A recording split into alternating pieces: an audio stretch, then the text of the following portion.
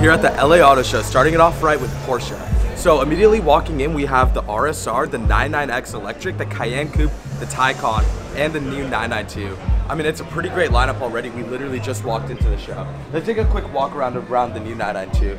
So look at the attention to details on the light. It basically has a light bar on the back, which is really interesting. Some really cool fact is that it runs 20-inch tires on the front, 21s on the back, and it's a standard wide body. So that means this is running basically a GT platform. So similar to the GT3 RS, GT2 RS, and GT3. Inside they have a whole updated technology section.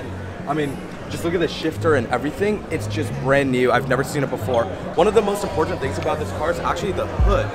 So the hood goes back to the old classic 911 hood, where it's actually a square bonnet instead of a round one. So that was something that's really interesting. And another homage to the past of the 911 is the lights. So if you look at the attention of the lights, they're actually rounded, and then the curves that go out, the lines, are the same as the old 911. So these ones are actually, I believe, the second upgraded lights out of 3 stages. But it's a beautiful car, guys. Can't wait to show you around. Where are we? We're in Bentley, aka Kia. Why do you just Frick. So this is an S-Class competitor. It is an S-Class competitor. Okay. Oh god, it's small. How does this compare? Okay, so this is supposed to be an S-Class competitor, but in my honest opinion, I don't think it competes with the S-Class, but for the price point, I mean, it's extremely nice for what it is. It's a really clean interior, but like, it's not an S-Class. It looks too BMW-y. It's too BMW-ish, but it's really nice. It is honestly really nice. Like, I'm very surprised. They have real wood paneling right here that feels really nice. The leather itself is really good quality. I would need to drive it to feel it, but I mean, it's nice. It is nice. Okay guys, here at Subaru with the Outbacks, they honestly have a really good presentation for the cars. Very good nature, outdoorsy vibe, fog machine and everything. Yeah. Hey guys, so Subaru Outback, honest opinion, this is seriously the most spacious and comfortable backseat I've been in an SUV, which is kind of shocking because the car from the outside is pretty small, but like, look at this. My legs are fully extended, like, and I'm leaning back. I'm basically reclined. I mean, actually 12 out of 10. I love it.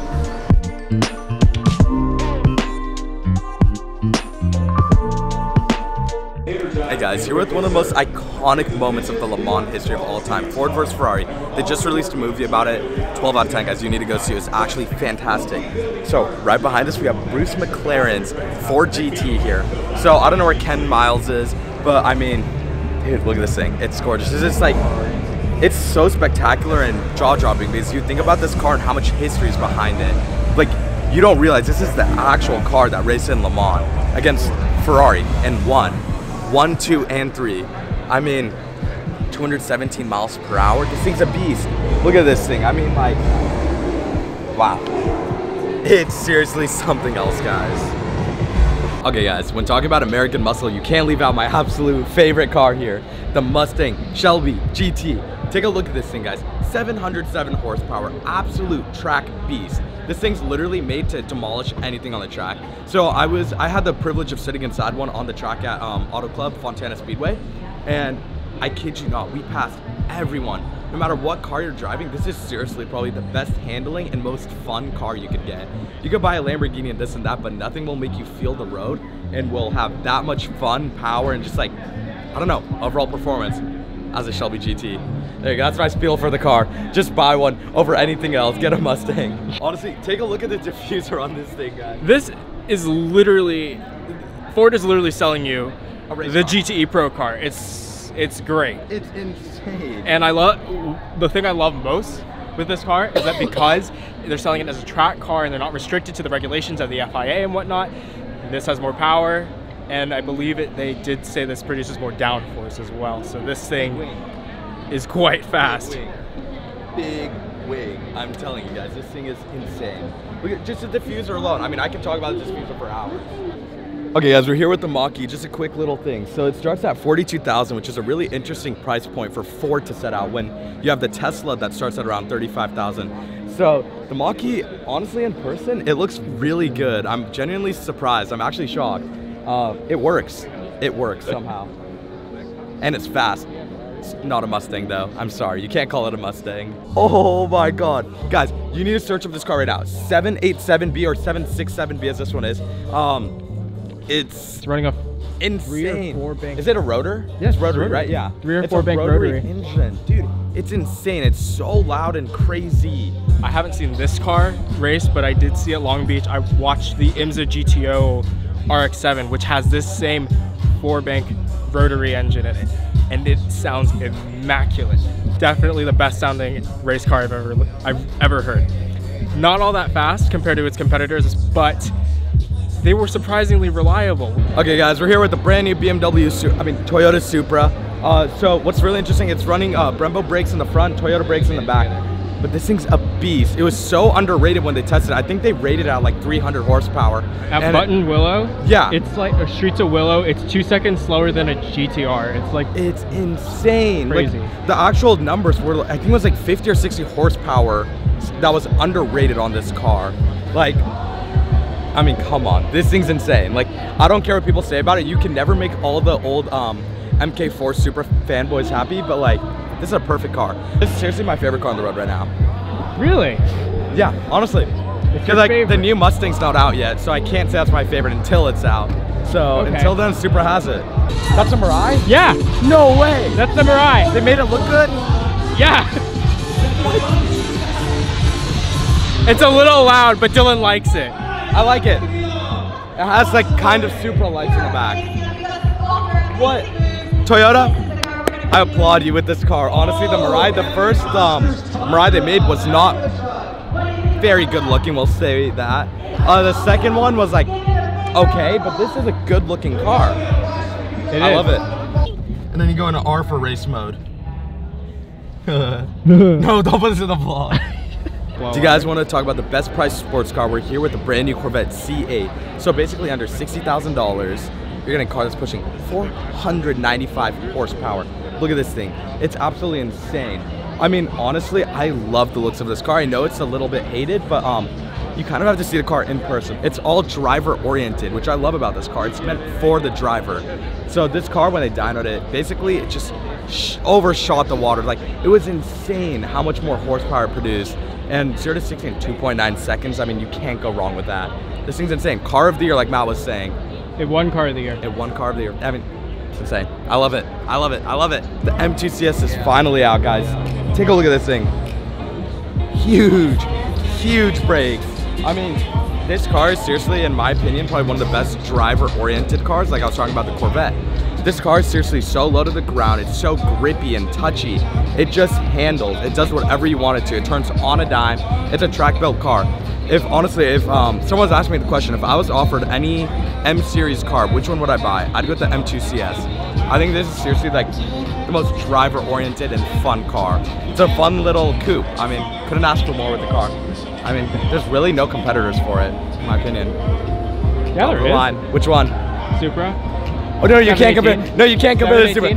718? No, stop it. No. 718. Okay, but that's a Porsche 718 versus a BMW M2 CS. You're looking at different price ranges, different engines. They're pretty close. In my opinion, I'd still get this. I'd still get the CS over it. Yeah, honestly, the CS too, actually. The CS is just gonna be better. I mean, the 718 is a depressing car, but since they got rid of the what's it called, the flat six, right? Yep. And so, yeah, but the Supra is something different. That's literally a Z4. If they have a Z4 here, we'll find one. What do you think about 2 Series? Honestly, I think it's an interesting concept to bring here. You would think it's more of a European market-oriented car, considering the size of it. It has, but I mean, like, really big wheels. But I mean, like, Mercedes has the CLA here. They have the CLA and the A-Class. And Audi has the A3. They have the A3. Mercedes also has the A-Class, which I think this is kind of a competitor for. It's front-wheel drive. It is front-wheel drive. That's what I was gonna say. Would you buy a BMW that's front-wheel drive? Honestly, I feel like BMW would make it fun. Yeah, I wouldn't. Would you buy a BMW? I wouldn't want a front-wheel drive car, but if I were to have a front-wheel drive car, I'd want it to be a BMW. Really? Yeah. I mean, BMW just like manufactures towards the drivers and towards driving. Like, that's why, like, in my opinion, it really is the ultimate driving machine. You're driving a car. There's not like any other car like a BMW when you can actually feel the road and just feel like so protected and like feel like you have so much control over everything. It's just different. It's different. Okay. There's some copyrighted music playing, but this is actually really cool. This little detail, this little lights. Ready, guys?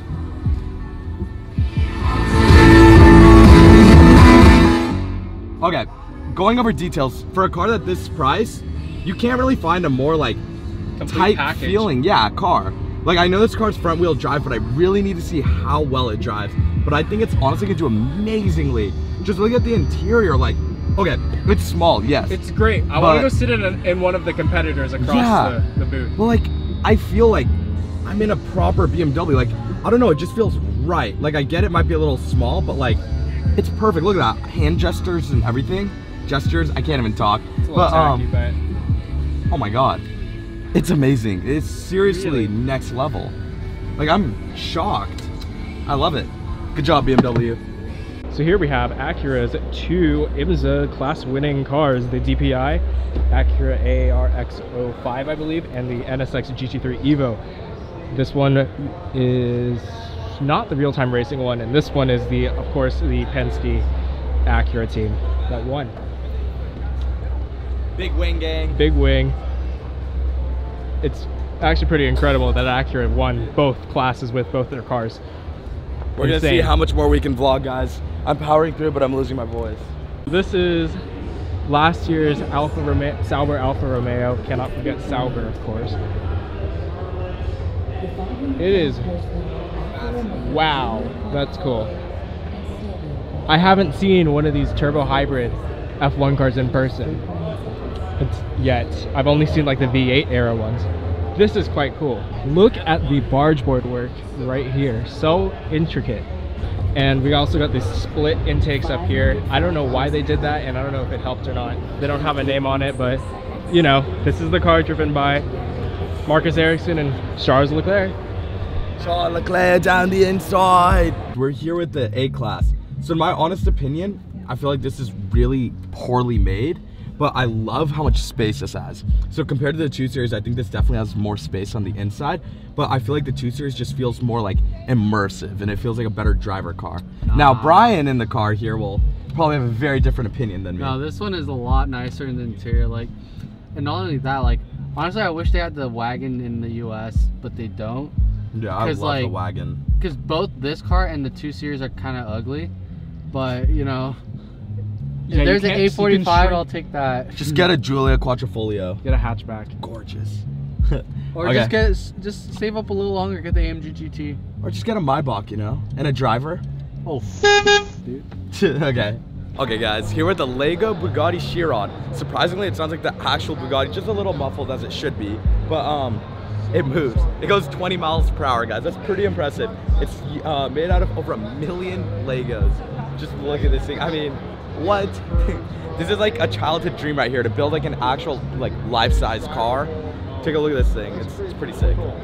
Okay, guys, make sure to go check out Malibu Autobahn. Their stuff's pretty cool. Go check out their website. They're having a Black Friday sale, so definitely look forward to that. Check out their social media here. I think Matt will probably link it in the description, guys, but go check it out. Can we go see the Lego Chiron over there? Yeah, let's do that.